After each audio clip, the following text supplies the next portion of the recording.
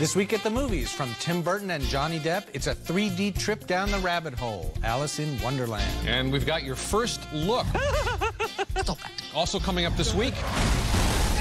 Now that is what I'm talking about. Bruce Willis and Tracy Morgan are on the hunt for a couple of laughs and a baseball card thief in Cop Out. Military started shooting town folk.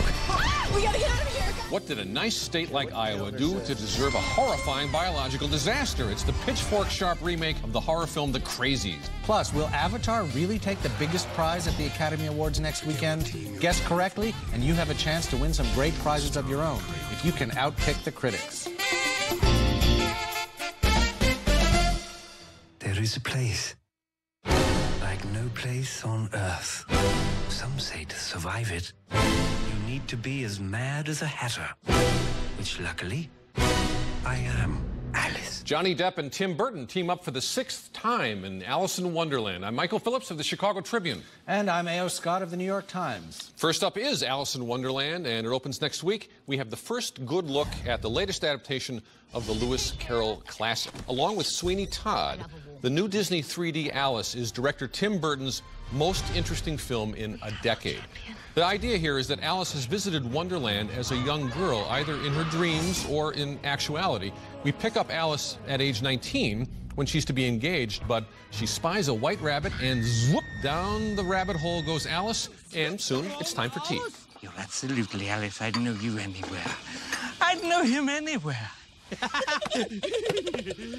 Well, as you can see, we're still having tea. And it's all because I was obliged to kill time waiting for your return. You're terribly late, you know. Naughty. That's Johnny Depp as the lisping Mad Hatter, adding another eccentric to his Tim Burton gallery of eccentrics. The Red Queen has run roughshod over the place known as Underland. Helena Bonham Carter, with an enlarged noggin, plays the Red Queen, and here she meets Alice for the first time. What happened to your clothes? I outgrew them. I've been growing an awful lot lately. I tower over everyone in Umbridge. They laugh at me. So I've come to you, hoping you might understand what it's like. My dear girl, anyone with a head that large is welcome in my court.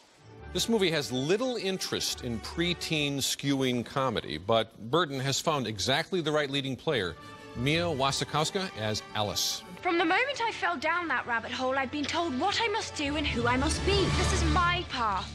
I'll decide where it goes from here. Burton was charged here with delivering unto Walt Disney Pictures a big-budget 3D enterprise with some semblance of cinematic personality, and that he has done. Now, despite what the trailers are telling you, this is a thoughtful, rather sinister, and often dazzling spectacle, and while it won't be for all tastes, and it shouldn't preclude anybody from reading the books, I say see it. You? Yeah, I liked it. I mean, I liked it especially for the Tim Burton aspects of it, which is to say the visual inventiveness, the odd creatures and characters that populate this dream world. And I think he used the performers, some of his his stock company, if you want, Helena Bonham Carter and Johnny Depp, to very good effect. And I think he also uses 3D. I mean, this is not an in-your-face, flying off the screen 3D spectacle, but he does use it to to deepen the field a little bit and make this world seem a little more full and detailed and strange. Right. I think this is one of the few adaptations of a often filmed classic that when you're looking at all the backstory and framing devices added by the screenwriter in this case, most of it actually really helps the story. I think the whole prelude where you see this sort of stultifying Victorian life that young Alice is trying to get away from, that actually works and supports everybody's experience of the film. There's a line in the book about Alice's muchness, and that's also in the film. And I think the film's kind of a war between Alice's muchness and Tim Burton's too muchness. Do you know what I mean? Well, I think more it's a war between Tim Burton's eccentricity and the some of the standard motifs and conventions of the kids' fantasy action movies. So when they get down into this underworld place, Underland, you have Crispin Glover and Helena Bonham Carter are the bad guys, and Anne Hathaway's the good guy, and you have what felt to me like a very familiar battle between good and evil, climaxing in a big battle sequence with this huge Jabberwock monster. And Tim Burton is not good at that. Imaginative part of the movie. It's like Tim Burton taking on Planet of the Apes. He had no real facility for that stuff, and I agree that's the weak stuff in it. But I think what you have is you have a good performance moments, Yes. right at the middle of it, and that it kind of cuts through a lot of the potential excess, and it keeps you through it. It does, and it has, at its best, I think, a sort of a quiet, creepy, funny, slightly grotesque, maybe for some young kids, somewhat disturbing older mood, kids in this one, but a really interesting Yeah, good. movie. I liked it better than Charlie and the Chocolate Factory, too. Yeah, me too. Okay, next movie. Remember 48 Hours? How about Beverly Hills Cop? How about Tango and Cash? The Last Boy Scout? How about Turner and Hooch? Well, if you don't remember those, no problem. Cop Out remembers everything about him. It's an attempt by Bruce Willis, Tracy Morgan, and director Kevin Smith to re-energize the buddy cop movie. Willis and Morgan play Jimmy and Paul, longtime New York detectives on the hunt for Latino gangsters and a missing baseball card. First up, the interrogation scene where Motormouth Paul runs through a slew of movie catchphrases. Now he's doing Al Pacino from Heat. I got the death penalty in 12 systems. Star Wars? Tell us about the chicken. Schindler's List? We're gonna need a bigger boat. Beetlejuice, Beetlejuice, Beetlejuice. Everything on cable TV. It's your call whether that dialogue is funny enough. Here, a botched sting operation lands the Brooklyn-based detectives in trouble. There's a right way of doing police work. There's a wrong way of doing it. Then there's a way that you two idiots do it. Good news, Captain? We're fine. The good news is you're suspended. 30 days without pay. What? Suspended without pay? Now, the movie knows we've heard that speech before, but that doesn't make it any more interesting here. Jimmy's stolen baseball card is the key for paying for his daughter's $50,000 wedding. Director Smith, though, is more interested in detours like this encounter with a car thief. Whose car is this? Your mama's. What? You are an angry young man. Tell us about the stolen Mercedes-Benz. I'm not telling you nothing. You know you're gonna tell me something. No, I'm gonna go. The crowd I saw this movie with was eerily silent through most of it. I mean, stoic. You know who does earn his paycheck here, though? The composer, Harold Faltermeyer, whose very 80s synthesizer score will put you in mind of the Beverly Hills Cop theme because he wrote that, too. The rest of this movie, skip it. In fact, arrested for vagrancy. Tony, a tough sit. Skip it and arrested for brazen and uninspired theft of all of the movies that you named and many, many, many more. I mean, this didn't even feel like a movie to me. This felt like a blooper reel that went on for nearly 2 hours and that I hadn't seen the movie that it was attached to. Right, okay. So now here's the thing. You think back to the first Beverly Hills Cop film, the 48 Hours. Those two pictures really had a very clever mixture, just about half and half, of straight action and wisecracking comedy, with the common denominator being Eddie Murphy. Those films and the sequels to those films, the difference in quality between the sequels and the original, vast, and it makes you realize how difficult that kind of thing is to pull off. And how much it depends on good writing and direction, because I think actually that, Tracy Morgan is a funny and interesting and lively performer. Certainly is on 30 Rock, yeah, he is. And Bruce Willis certainly, can do some great sort of glowering tough guy things, but Kevin Smith, I think, is so far out of his comfort zone here. I mean, this is sort of a studio work for hire that he did to show that he could do a genre movie and collect a paycheck. But he's much better at just sort of observing people, talking and wisecracking and telling off-color jokes. Here, the story keeps getting in the way of itself. And the script is terrible. The tone is a disaster. I mean, it's so childish and immature, and yet so brutal and grisly and violent at the same time. It does not find any sort of balance. For every Beverly Hills Cop in 48 Hours, you get one of these, and it's a bad trade. One is too many. Coming up next, don't worry, it's just a little virus that could lead to the end of the world. We diagnose the new biothriller, The Crazies. And later on, The Hurt Locker and Avatar are the front-runners in the Best Picture race, but could The Blind Side or Inglourious Bastards pull an upset? Get ready to outpick the critics. We're gonna build the perfect fort. We can have a big swimming pool and a trampoline. We'll take care of each other, and we'll all sleep together in a real pile. Where the Wild Things Are on Blu-ray Combo Pack and DVD. What? There's somebody outside.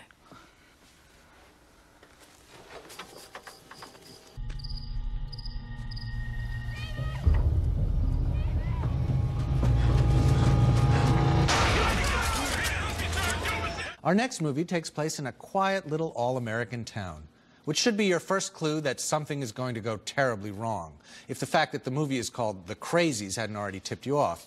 And for fans of the horror genre, or for fans who gave up on it long ago, this is a movie to check out. A mysterious disease is making some of the locals act, well, crazy. And this causes some irritation for the local sheriff, who's played by Timothy Olyphant. Or is he dead? he is, he won't mind waiting.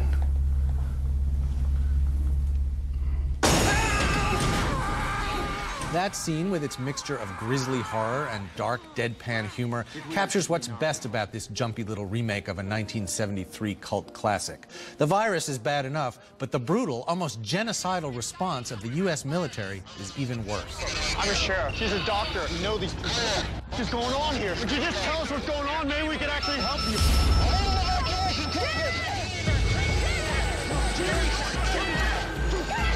So the sheriff and his pregnant wife, a doctor played by Radha Mitchell, find themselves fleeing not only their crazed fellow citizens, but also ruthless soldiers. And this gives the director, Breck Eisner, a chance to stage some nifty, gruesome set pieces, like this ride through the car wash of terror. Come on! Let's go!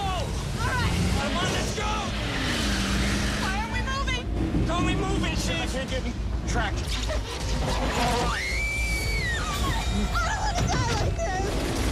That's sure to be a theme park ride someday.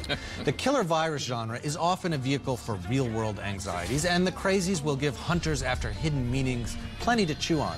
But it never loses sight of its main purpose, which is to offer scares, surprises, and an occasional horrified laugh. It's kind of crazy, but it's also pretty smart. And if your nervous system can stand it, you should see it. I should see it too, Tony. This is one of the one of the nicest, bloodiest surprises of 2010. I think this is the kind of B movie that really does give you faith in that kind of level of filmmaking, right? Absolutely. Low budget, high invention, you know, definitely high gore, no question, but you mentioned the car wash scene of terror. Oh my God. You know, that's great. I can finally check that off my list of scenes I never thought I'd see. A really frightening scene set in a car wash that ends with the right kind of laugh, too. Exactly. And that proves everything's working on this film. Yes, no, the craft is very good here, very smart, very tight. The Right. way that Eisner goes from, you know, these horrifying, you know, really scary, the very first episode where this guy, the town drunk, shows up in the middle of a high school baseball game with a shotgun. And that seems played very seriously. Very seriously and very unnerving. And then, you know, a few scenes later,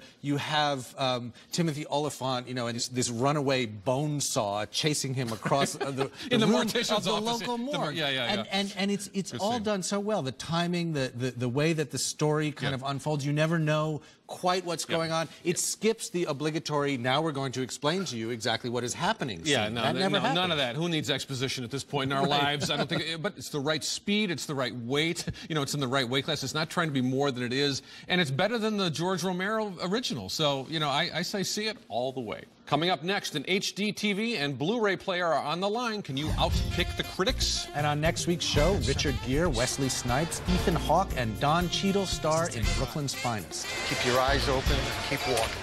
You brought it to the table. Whoa. We're counting down to the 82nd Annual Academy Awards, and this week we're predicting who we think Oscar voters will crown in the Best Picture category. There are 10 nominees this year, and they are Avatar, Oh my God. The Blind Side, Do you have any place to stay tonight? Don't you dare lie to me. District 9, Nobody really knew what this place was. and Education, You have no idea how boring everything was before I met you. The Hurt Locker, Interesting. Inglourious Bastards, Aldo the Apache and the Little Man. The German's nickname for me is the Little Man. Precious, based on the novel Push by Sapphire, I don't want you to sit there and judge me this way. You shut up and you let him abuse your dog. A Serious Man, I think it's time that we start talking about a divorce. Up, and Up in the Air. This is the boat. This is you. You want to be in the boat? Yeah, alone. Okay, I wouldn't have said it 3 weeks ago. I'm saying they're going to vote for the Hurt Locker. You? I am going to say that they're going to vote for Avatar. Oh, you do? I think that, I know 3 weeks ago you probably would have agreed with me. Yeah, in fact, I did. Things have shifted a little. I think in the last 3 weeks, the Hurt Locker has won enough awards, in addition to everything else it's won the last 18 months on the festival circuit, the rest of it. It's won the Producers Guild of America Award. That's an overlap body, I think, with a lot of the Oscar voters. It just feels like the winds have shifted.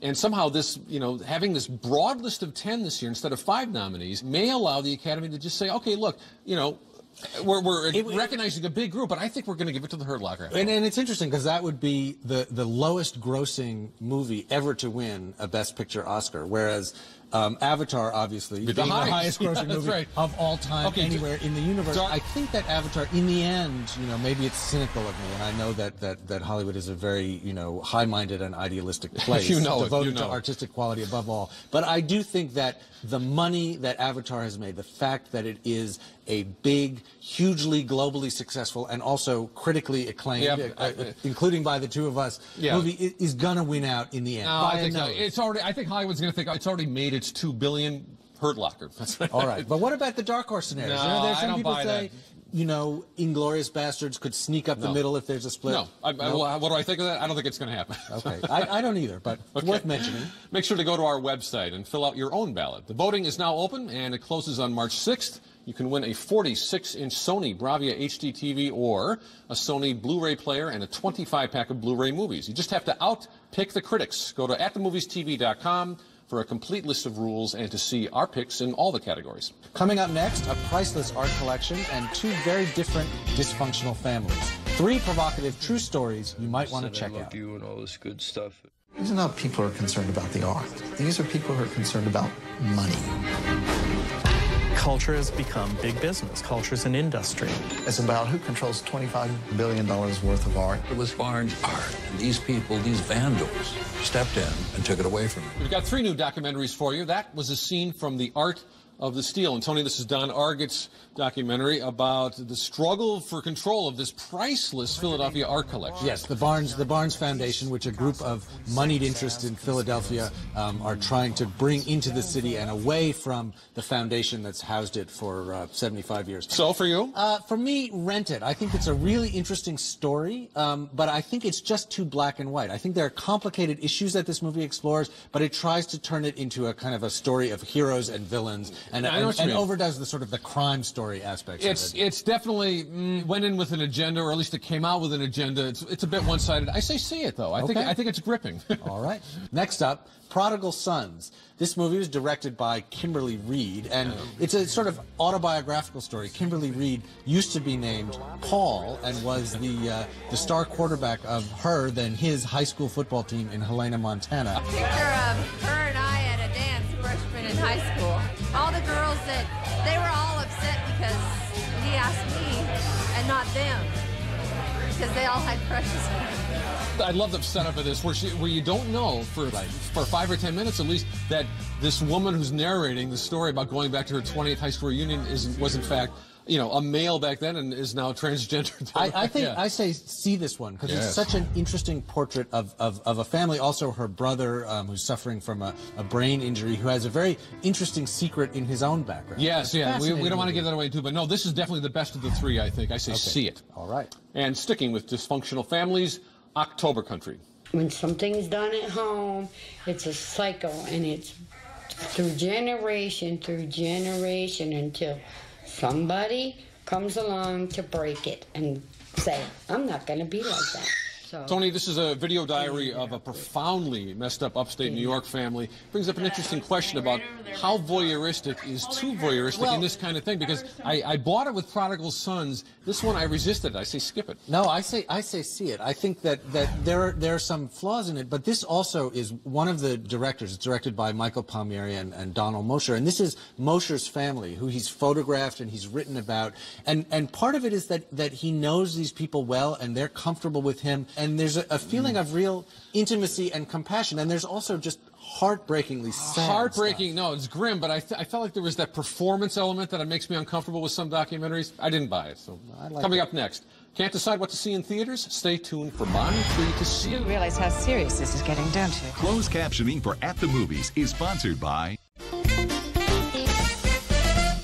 Hotel provided by Park Hyatt Chicago, Chicago's award-winning hotel and luxury dining experience, located in the heart of Chicago's Magnificent Mile on Water Tower Square. Okay, time for My 3 to See. The envelope, please. Number 3, The Crazies, the remake of the 1973 George A. Romero thriller about a biological plague that is messing things up in a small town. Number 2, Prodigal Sons, Kimberly Reed's documentary in which Reed returns to Helena, Montana for her 20th high school reunion. Here's the hitch. Back then, everybody knew her as a him. And number 1, The Ghostwriter, about a writer helping a shady British ex-prime minister with his memoirs. It has a fine cast working in peak form, including Ewan McGregor, Olivia Williams, and Pierce Brosnan. Good film. Yeah, I really liked Ghostwriter. Very smart, sneaky, sly movie, and a lot of fun. Yeah, and the actors are really up to the level. Absolutely. Yeah, very good. Well, that's it for now. We'll leave you with a recap of this week's show. Remember, the voting is now open for our Outpick the Critics contest. Go to atthemoviestv.com to enter your ballot today. Join us next week for reviews of Richard Gere, Don Cheadle, and Ethan Hawke in Brooklyn's Finest. And until then, we'll be at the movies.